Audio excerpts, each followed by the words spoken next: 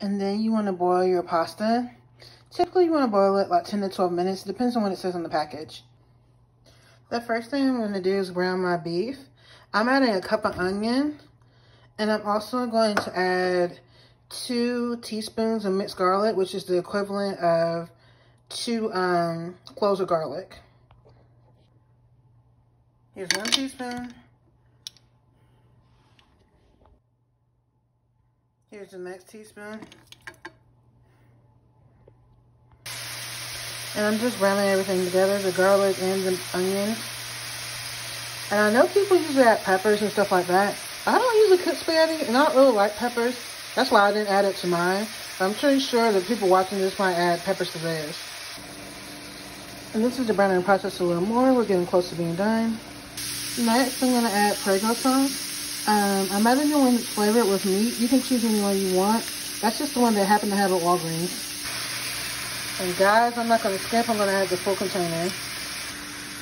As you can see, this container is empty. Okay, guys, that's it as far as the spaghetti sauce. Next, we're going to boil the spaghetti. And then what we're pairing with it is corn and garlic bread. Okay, I definitely tasted this, guys, and I think it needs some seasoning salt at least. I'm going to add that. Correction, I'm going to add some black pepper because I don't have like other peppers and stuff with me.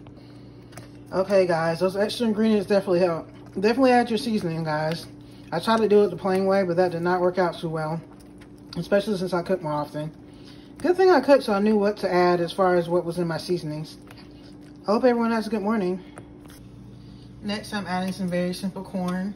So all I did, guys, is I just emptied the corn into the pan. I'm going to season it with salt and pepper. And I'm going to heat it up for like 5 minutes.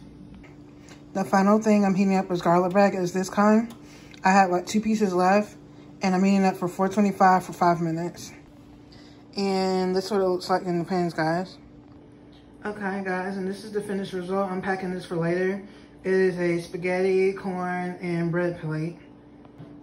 Guys, it was a last minute decision, but I decided to add some cheese to it as well. This will be my meal for later.